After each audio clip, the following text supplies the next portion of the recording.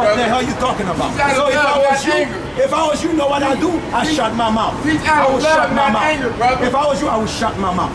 Because I don't know, you don't know the hell you're talking about. Shut your mouth.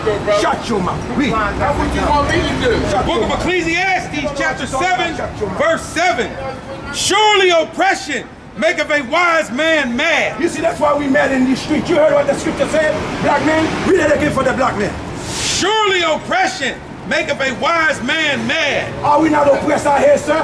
Are we not oppressed? So are we supposed to be laughing at y'all? Are we not oppressed as a people? Black men don't know the hell he's talking about, man. Talking about the gospel is for all ways of people. That's why white people teach you. If you don't know what you're talking about, shut your mouth and just listen. That's plain and simple. What's the problem? The problem is we are afraid to shut our mouth and just listen. If that was white folks, well, y'all will bow down and listen.